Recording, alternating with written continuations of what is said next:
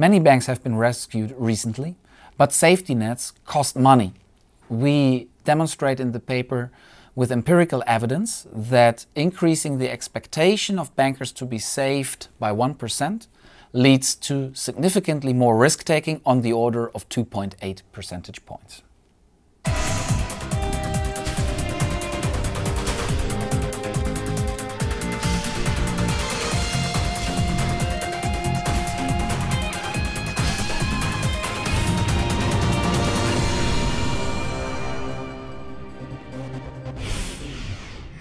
On average, 8% of all German banks between 1995 and 2006 are in distress.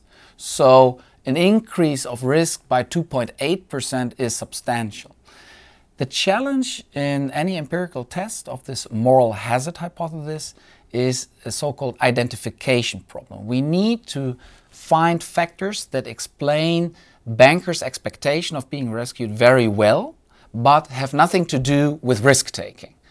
And what we do in the paper is we basically show that regional political factors have exactly this characteristic. So we see that it matters a great deal how powerful a party is in the region, whether there is an election, and whether state and federal ministers share a party to explain those bailout expectations. Now, having then estimated these bailout expectations properly, we show in the second stage that the higher this expectation is, the more risk the bank is taking. And importantly, we show that it is not only, for instance, size that is explaining the risk-taking, but size has an additional effect through increasing the expectation to be rescued. I'm big, I expect to be rescued if things go wrong. And this in turn will then lead to additional risk-taking on top of big banks just taking more risk. So this paper therefore shows empirical evidence that this moral hazard is a real problem. This real problem has of course also important policy implications, because what we see these days is that we have a great deal of rescue schemes in place, and the usual narrative is that we believe the cost to society of a bank failing, causing maybe a systemic meltdown, are higher than the cost of rescuing that institute. That might or might not be true.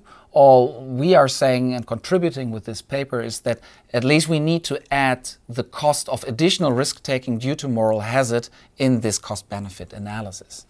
Trying to thinking of solutions rather than problems, we also looked at the scope for prudential supervisors disciplining managers or banks, I should say. And what we're going to see, what we show is basically that sturdy prudential intervention, firing a manager or prohibiting the distribution of profits, for instance, can reduce the moral hazard effect. So we can rescue banks if we also have sturdy regulatory intervention. However, we also show that weak or piecemeal type of intervention, writing a letter, walking into the bank repeatedly during the year, has adverse effects. It actually increases moral hazards. If I'm signaling to the bank by walking into it very often, hey, you are important, the bank might think, hey, I'm important enough to be rescued, in fact. So there is moral hazard, it is economically substantial. We can mitigate it by prudential supervision. However, we have to be sturdy in our choice of instruments.